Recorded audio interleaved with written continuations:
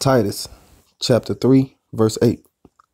This is a faithful saying, that these things I will that thou affirm constantly, that they which have believed in Yahweh might be careful to maintain good works. These things are good and profitable unto men. Shalom Israel, this is the brother Kalab from the GMS Dallas camp. First and foremost, I want to give all praises, honor, and glory to Yahweh by Hashem Yahweh Shai.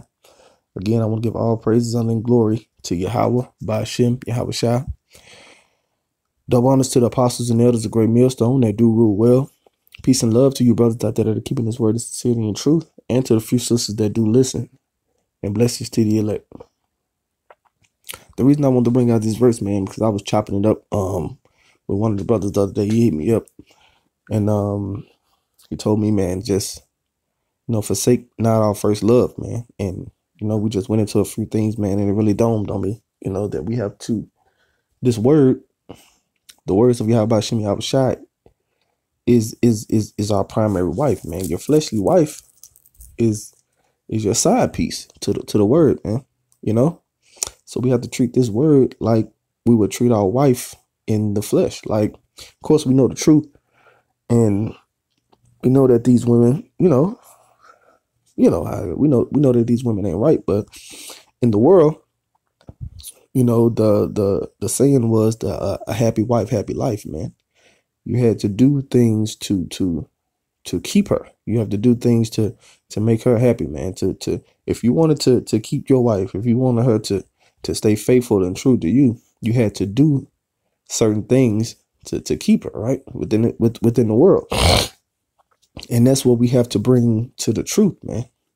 That's what we have to bring. We have to bring that same aspect within this truth, because like I said, the word is our wife, it's our main lady. So we have to bring that aspect of happy wife, happy life within this truth, man. If we continue to do the things of Yahweh Shem Yahweh Shai, like I said, study, rehearse the righteous acts, man, and be brotherly towards one another, and rebuke one another as well, you will have that happy life. That will make, your wife happy, man. That's that happy wife, happy life, man. We got to continue to do the things that will make our wife happy, and that leads to, Lord willing, we're all men, that leads to salvation, man, when you continue to do those things. So I'm going to jump straight into the scriptures, man. This is Titus chapter 3, verse 8. This is a faithful saying, and these things I will that thou affirm constantly, that they which have believed in Yahweh might be careful to maintain good works. We have to affirm constantly that to them that have believed in Yahweh might be careful to maintain good works, man. You have to keep brothers on track, man. Sometimes we look at rebuke as a brother, getting on you in a bad way, man. But sometimes rebuke can be a brother just reminding you to constantly, push the word of Yahweh Shem Yahweh Shai, man. He might see that you're in a rut, might see that you're in a bad place, man, and you haven't been, as active on the chats or active on your page or whatever, and he might just want to be there to encourage you, man. And that you can look at that as rebuke as well, because it's not always, an upbraid situation, man, where a brother's just lashing out at you. That's not rebuke, all the time, man.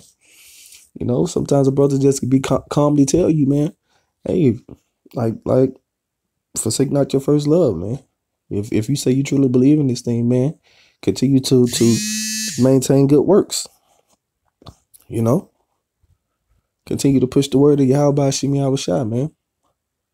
We brothers, we understand that you're in a situation or this and that, but you have to continue. You have to realize who are you doing this for? You're doing this for to glorify Yahweh Shem Yahweh Shai, man. To break down those strongholds. Matter of fact, I want to get that word affirm.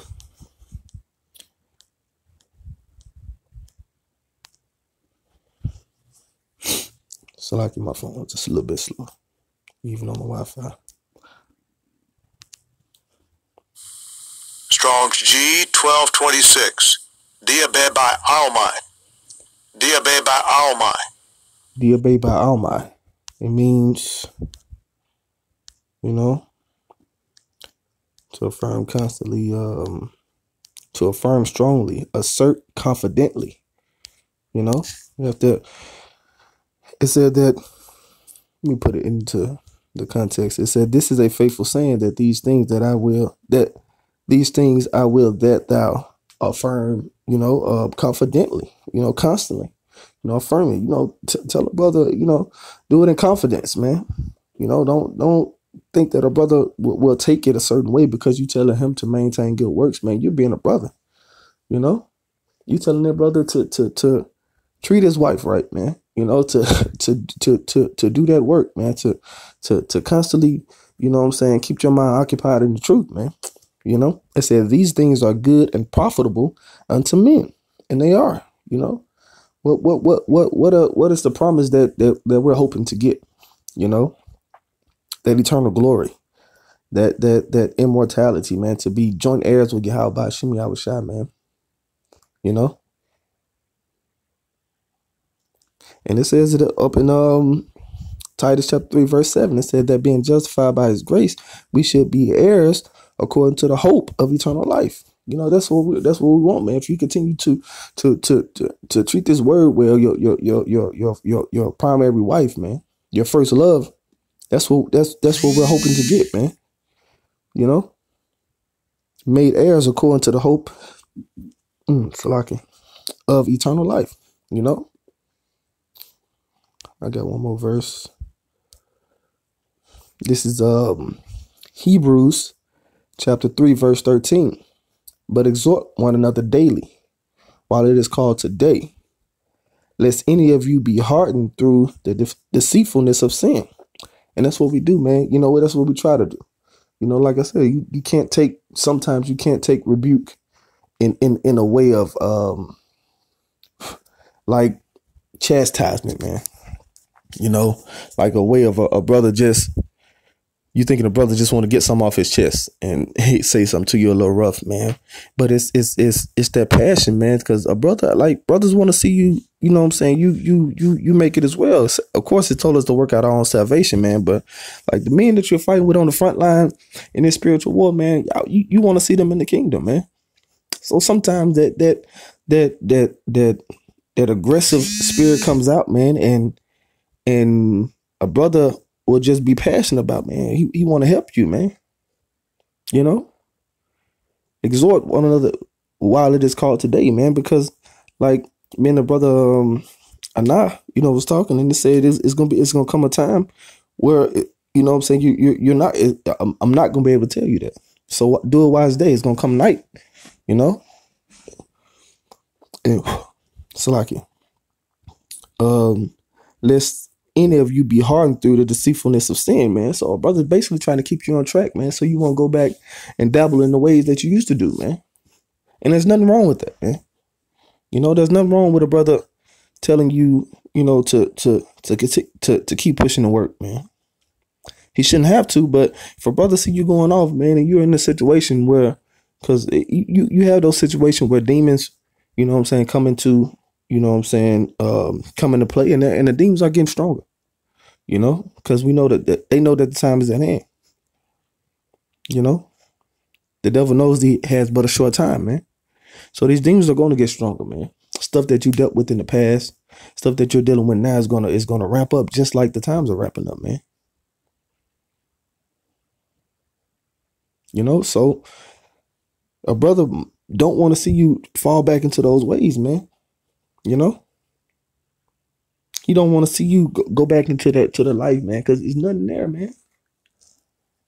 Like I said, we all had to work out our own salvation, man. But if you see a brother, not, in a rut, or if you feel like a brother just needs some encouragement sometimes, man, it might, Yahweh Shemi Shah might put that on your spirit to just tell that brother, hey, man, just keep pushing, man. I see you trying, man. Could you just do a little better? Nothing wrong with that, man. Nothing wrong with that. Because sometimes we do get into those situations where, like we we we worry more about us than what we're actually fighting for, you know. And this thing is bigger than us, man. This thing is way bigger than us, man. We're trying to you're supposed to do this to glorify Yahweh Shem Yahushua, man. Of course you're gonna get chastised, man. But it's they say that affliction is but for a short time. Like I said, you might be going through something, and it's been almost a year, and you still ain't seen no progress, man. But it's only for a short time, and it may just because you know what I'm saying, you're thinking more about your situation than you thinking about glorifying Yahweh Shem Yahushua. Sometimes it's you, man. Like I said, I can attest to that. I really can. And sometimes it's just you. Sometimes you have to dig. Sometimes you have to ask brothers to pray for you, but you also have to dig yourself out of that pit that you dug, man. Like or while you're in that pit, man, Yahweh Shem Yahushua, like I say, he does put us in every situation that we have been in, but while you're in that pit or whatever you're going through, man, you have to continue to uplift and praise the name of Yahweh Shem Yahushua regardless. You can't let your situation define what you're trying to be. And what we're trying to be is join heirs with Yahweh Shem Yahushua. So if a brother come to you, if a brother comes to you with vital information or advice, listen sometime. Just hear it out, man. Like you said, every time a brother rebukes you, it doesn't have to be, what I'm saying, you don't have to think of it as aggressive or a brother trying to get on your head or abuse the authority he was given, man. Take it lightly, man. If a brother see you going off and he don't tell you, he's not being brotherly. Like I said, but exhort one another daily while it's called today, lest any of you be hearkened through the deceitfulness of sin. It's a beautiful thing. It's true love to have somebody to tell you that you're messing up, man. Rather than saying, regardless of what you do, I love you. That's not love, man. I'm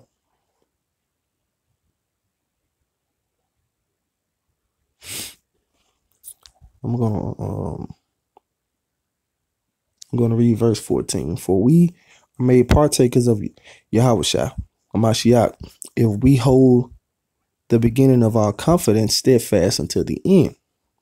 And that's what we are. That's what we are ultimately fighting for, man. That's why you cannot forsake your first love, man. You cannot give up on. You cannot give up on what got you here, man. That's what That's what this is all about. That's what this is what brought us together, man. You know what I'm saying? The words of Yahweh Shem Yahushua, man, through the Spirit.